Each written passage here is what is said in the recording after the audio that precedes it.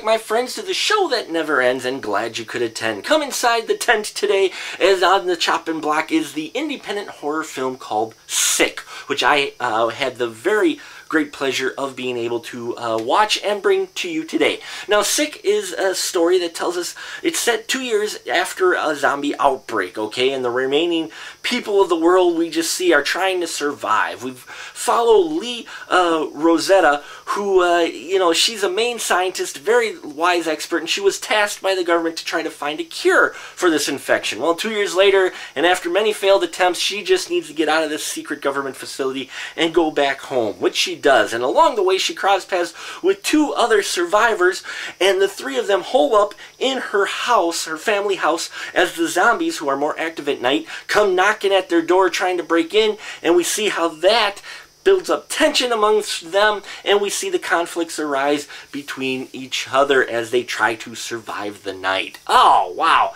Let me tell you about Sick. Sick is a dark, unpredictable exploration in humanity, and it is better than what anything Schlollywood has offered up in the genre of horror in a while, okay?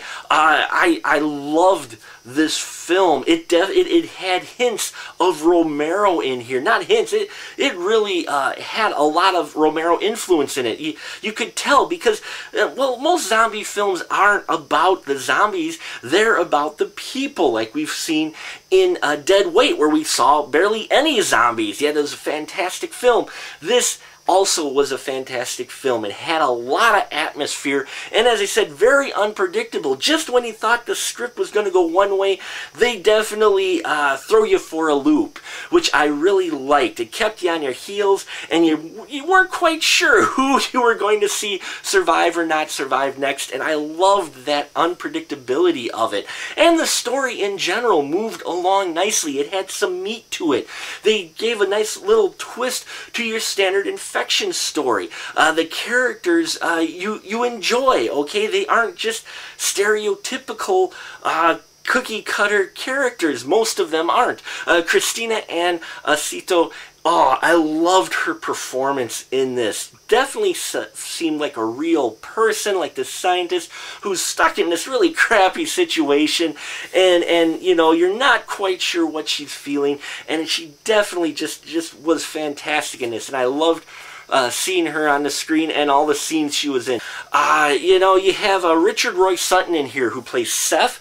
Loved his performance as well, as a guy, kind of good guy. You're not quite sure about him. Loved him, and in fact, ladies, you'll like it because you get to see a little male tush in there as well. And you got Robert Nolan in here, who we actually saw in Familiar.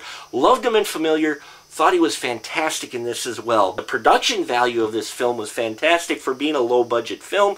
I loved the look of it. The audio was great. The shots were fantastic. There was a little bit of creative editing during a couple of the zombie attacks, which kind of took me aback a little bit, kind of took me a little bit away from the film, but did not ruin the overall experience at all of what was going on. And I did kind of like it in the fact that you were able to see what was going on, at least during that bit of creative editing. So that was about the only part that kind of got me. What I really loved too about this script was just when you get kind of a moment, it gets, don't worry, put your trust in this director, Ryan M. Andrews, because he's like, just stick with me all the way, folks, and it will all make sense. And let me tell you, folks, stick with me, and I hope to bring you even some other great independent films like Sick. Folks, if you're a fan of independent horror, if you're a fan of really well done horror that's got atmosphere, that has deep characters, better than what you see on the big huge screen with the huge budgets, you definitely want to check out Sick. Zombie fans, you need to put this on your list